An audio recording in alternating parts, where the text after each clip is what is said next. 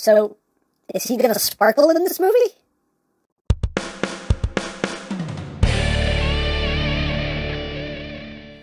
Hey! What's up, my peoples? EmGo here, the freaking geek himself, and today we will be reviewing the McFarlane toys, the Batman! So, here we are, and there he is, and first and foremost, as always, we'll take a quick look at the packaging! Here we have that McFarlane packaging, a whole lot of comic booky stuff going on there in the background. DC Multiverse, the Batman. It is Batman, and on this side we have Batman. On this side we have Batman from the Batman. And on the bottom, words, things, barcodes. On the back of the box, you have a nice little image there of the Batman. You have your cross cells, and that's basically it for the packaging. Also included is a collector's card with that same image. That's on the back of the box, and you get a little bio if you want to read it. Hooray for cards.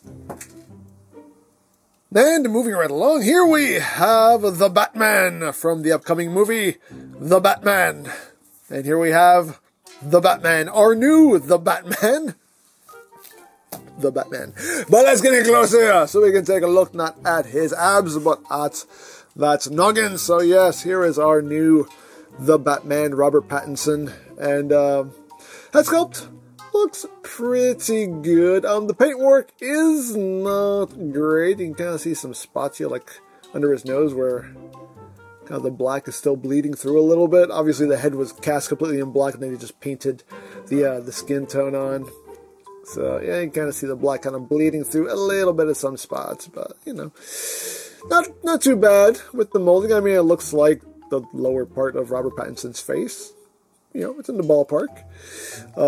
The eyes, you can see he's kind of looking off to the side there for some reason, you know, because he's vengeance. That's why, because he's vengeance. But taking a look at the suit here, you can see that new little bat emblem on his chest. Now this suit, I actually kind of dig this suit design. It kind of, for me, I liken it to Christian Bale's Batman suits, where it's not so much a guy in a spandex suit, it looks more like armor, you know, so I personally dig that look, personally. I personally dig it, personally. But anyway, with some nice detail going on. You got some silver there in the gauntlets. Of course, you got the little spiky bits going on there. Those are rubber, so you don't have to worry about hurting yourself or breaking those. And of course, the utility belt, because what is Batman without his utility belts? See little pouches and whatnot going on. Little hooks and whatnot. And moving down, got some knee pads. And the boots. And some nice molded details. And off the back, you just have the cape going on here. The cape is rubber, so it's nice and bendy. You can see the bat booty. And all that. So, all in all, sculpting-wise, a pretty good figure. Now, articulation-wise, the head is on a ball joint. So you have your wiggly-waggly. You can look up a good bit. You can look down a good bit. You can say bat. You can say bat, not squirrel. Bat. Look down, head can do a full 360, arms can do a full 360, they can move forward and back, that little butterfly hinge in there as well. Arms can move outward. The shoulder pads are made of rubber, they actually connect at the bottom here, so they will get out of the way for you when you bring his arms out. You do have bicep rotation. You have a double jointed elbow, so you have full range of movement there. The wrists, they can rotate, they can move up and down. This wrist peg is one of those hinged pegs, so depending on how you have that hinge oriented, you can have the hand going in pretty much any direction you want.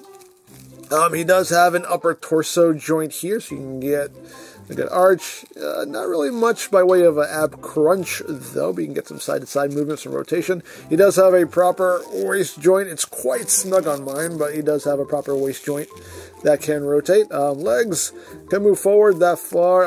His bat undies here. It's not really, well, it's shaped like underwear. That's why I call it bat undies. But anyway, these are made of rubber, so they'll flex out of the way, so legs can move forward that far.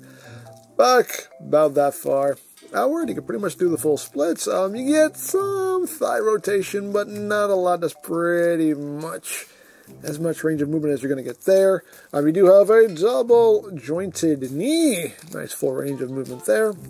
And the feet, they can move up, they can move down. You do have rotation, you do have ankle tiltage, and you even have a toe joint. Now, as far as accessories go, he does include his grapnel gun. Let's see, just cast in black. It's a pretty nice detail. Obviously, it's cast in black. It's Batman, everything's black. He only works in black and sometimes very dark gray, but yeah, there's the grapnel launcher. You can see there is a post on the side. Now, he can hold this in either hand. If you want, you can have him holding it in his left hand. Thing you can totally do if you want him to. I mean, you can do that as well, but he is meant to hold it in his right hand using this peg. There is a port right here in his palm, and you just plug it in, and it's supposed to sit like that. So you can shoot off a little grappling hook, and whoosh, and he can do that. He can do all of that. Yes, he can do it. He can do all of it. It would have been nice if there was, some place to actually peg it onto his utility belt. If there was a post somewhere. I mean, if there was a port, rather, somewhere on the utility belt where you can just kind of plug it into the side or whatever. But, it is what it is, but that's okay. He can just hold it. He can just hold it and zip around as only Batman can do. But there you have that. Hey there. Hey there, Bat-Pat. Stay there, Bat-Pat. And the last thing we get with this figure is the black disc of basage here. This black DC logo right there. You can plug this into his heel. Like so. And now Bat-Pat can stand true. There you go. Now he's not going to fall over. Ha ha ha! I got you, Bat-Pats. I got you, Bat-Pats. So there you have that. And now for comparison, here he is with his predecessor, with Batfleck. This is the Mattel version. I never got the McFarlane version, which I should go back and get because it actually looks like a really good figure. I should go back and get the McFarlane Batfleck. But this is the only Batfleck I have to compare it to right now.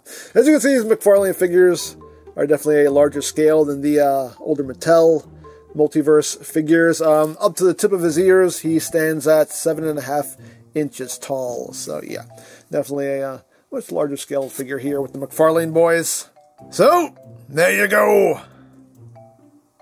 So there you have the Batman, and yeah, nicely done figure for the most part. The paint on the face is not great. That's the only real thing I can critique here. The overall sculpting detail looks really good. A lot of articulation, so he's nice and posable. Overall, a nicely done action figure for what it is. As far as the movie itself goes, I'm looking forward to seeing it. I'm not going to pass judgment on Robert Pattinson or the movie until I actually see the movie. I'm going to give it a chance. We'll see how this goes. But, yeah, very much looking forward to the film, so.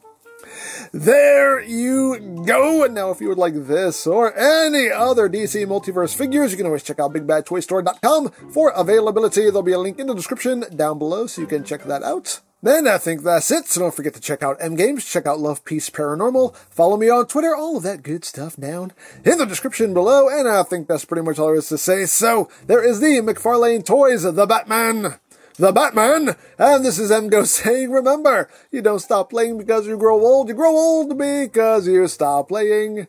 Be geek, be proud, palm in your face.